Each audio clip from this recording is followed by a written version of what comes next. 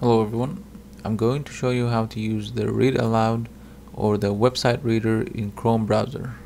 First, go to the Chrome browser and go to this website. I'll put the link in the description. Now this is a free Google extension that allows you to read websites and highlight it as it's reading, and it can perform this text-to-speech feature on every website.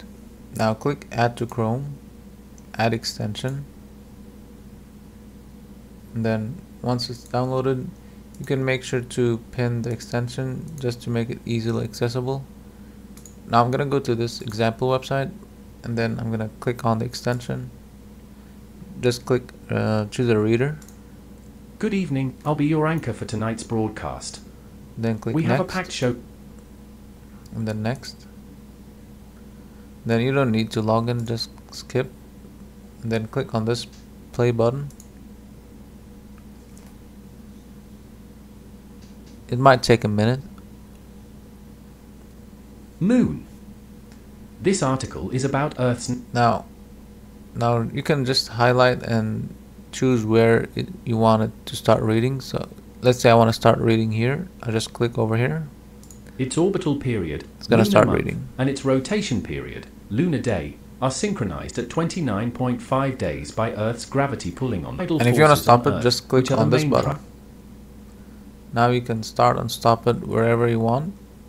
We can start at the beginning of the page from here. Moon. This article is about Earth's natural satellite. For Moon... And then over here you can extend it, and then you can control the speed, like the speed at which the reader will read the page. And then here you can also set it to immersive view, which will like change the view. There's more settings here. You can like control different settings. Like there's the auto scroll. This is really good. Just keep it turned on. Then there's the highlighter. You can just play around with the settings. So that's how to read aloud in Chrome browser. If you find this video helpful, please subscribe to the channel. Thanks for watching.